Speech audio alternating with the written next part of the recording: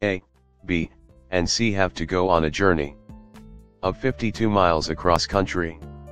A has a motorcycle that can take only one passenger.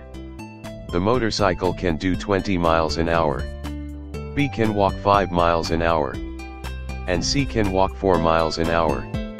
Assuming that each goes at his proper speed throughout, and there is no waiting, how can they arrive at their destination at exactly the same time?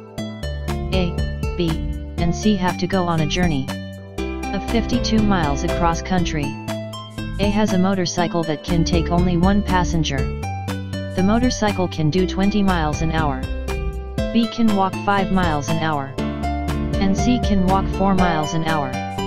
Assuming that each goes at his proper speed throughout, and there is no waiting, how can they arrive at their destination at exactly the same time?